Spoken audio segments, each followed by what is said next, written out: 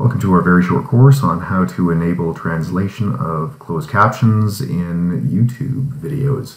So I have a video that is set up currently that is in German. I'll just play a little bit of it for you. Waren früher ganze Säle mit Dutzenden von Schränken erforderlich. As you can hear, that's German. And I want that video to provide closed captions for me. And YouTube has already done that automatically. And I'm going to show you how to set that up in a minute, by the way, if you don't know how to do that. But let's just click play. And I'll click the closed captions at the bottom.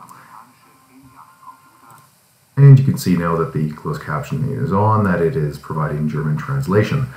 Unfortunately, I don't speak German. So what I need to do is translate that into English. So I need to auto-translate the auto-translation. So what you do is click on the cog, click on subtitles, click on auto-translate, select your language, in my case, English. And now the audio, as you can hear, is still German, but the closed captions are actually pretty good English.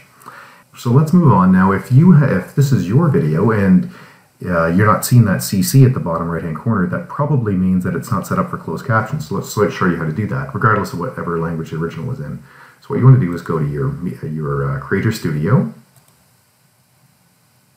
just the list of content that you have, and just click on Edit of the video you're looking at. In this case, it's the Commodore 1 I was just showing.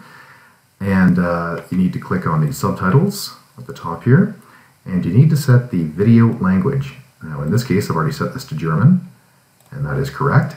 And that's about it. Now, the only other thing you have to really know about this is that the closed captioning is a post-processing thing, which means that after the video has been uploaded and converted to something that YouTube's happy with, and will present the video to people to watch, the closed captioning will still not be done. It will take up to a day or so for that to happen. So you have to come back a day later, and then you'll see the CCs here.